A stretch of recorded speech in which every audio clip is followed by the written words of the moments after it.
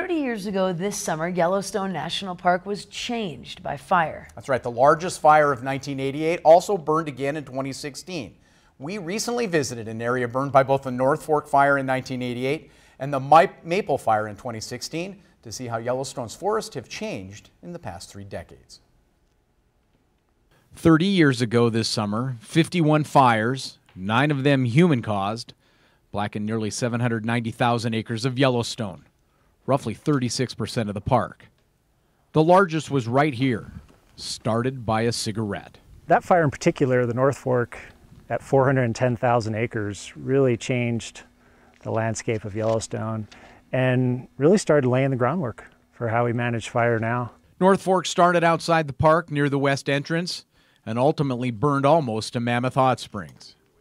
That was, at the time, an unprecedented event in our recorded history. So while we can go through the tree ring data and the pollen record and after the fact and realize that 88 was right on the mark in terms of what you might expect in this ecosystem. 80% of Yellowstone is lodgepole pine, and lodgepole needs fire to multiply. That hadn't happened in the North Fork for a long time. Oh yeah, it had most likely burned 400 or 500 years previously, before 1988, and that's how it evolved into what it was when it burned in 1988. Because again, it's lodgepole and it requires fire to reproduce. Lodgepole grows tall, but North Fork in 1988, and then on the Maple fire in 2016 in this same area, both burned because of fuels on the ground. What's really interesting about this fire scene from 1988 and then again from the Maple fire in 2016 is it's obvious looking at where the fire was with the black. You can see the blackened stump and the blackened ground. But in reality, how this fire burned is where this red is. At one point in time, that was a log.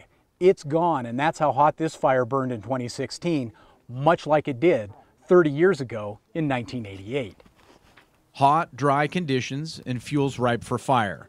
1988 brought all of that together. And because of the makeup of forest land in Yellowstone, it will happen again. We've got open parks like we have in Cougar Meadow. We've got 300-year-old lodgepole and spruce fir forests. And so it's this great mix that makes this landscape unique. And it's all resilient. It comes back at one speed or another on its own pace. Yes, this area will burn again, whether it's in 10 years or 500 years. I am confident that this area where we're standing will burn again. In Yellowstone National Park, Chet Lehman, MTN News. By the way, the Maple fire of 2016 was the first fire in the park to burn within the scar of the 1988 fires. 1988 fires were the largest firefighting effort in the United States at that time. Wow. Yeah. I never realized it was started by a cigarette. Yeah, that one was the North Fork fire, 410,000, the largest 30 years ago. ever in the park. And, wow. Yeah, crazy stuff. Great job on that story. A lot of fascinating facts. Thank you. I know you love Yellowstone. I love how much you love sharing it with the rest of us. It is time for a quick break. Montana This Morning is back to wrap it up with Carson's forecast and a look at your headlines in a moment. Stay with us.